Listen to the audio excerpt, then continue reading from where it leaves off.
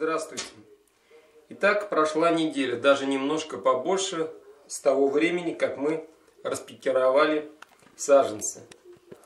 И смотрите, у нас уже выросли вот такие вот кустики помидор. За это время я их ни разу не поливал.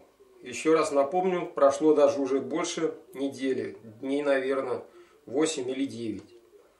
Что у нас произошло? Самое главное, появились, видите, вот ниточки этих корешков.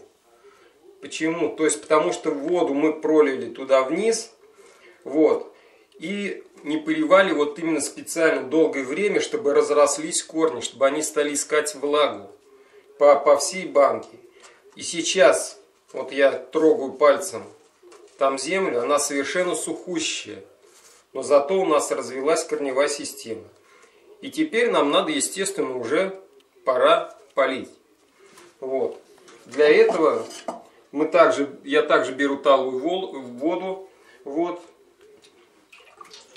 И видите, специально в банке мы когда наполняли грунтом, ее наполняли не полностью. И у нас есть куда налить воды. Просто я наливаю воды. Примерно так же. Те же 150, уже может быть чуть побольше, может грамм 200. И все, баночка у нас полита.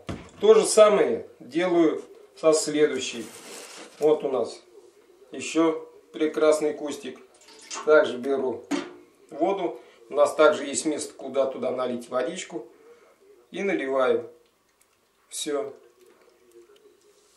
И это я буду делать сейчас со всей рассадой. Вот с этой.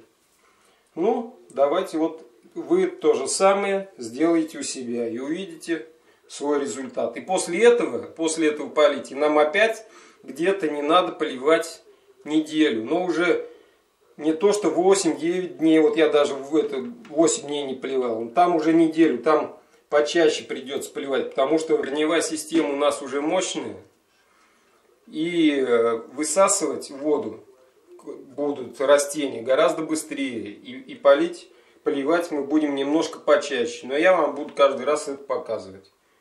Все, на этом до свидания. А я буду заниматься сейчас поливом своих кустиков.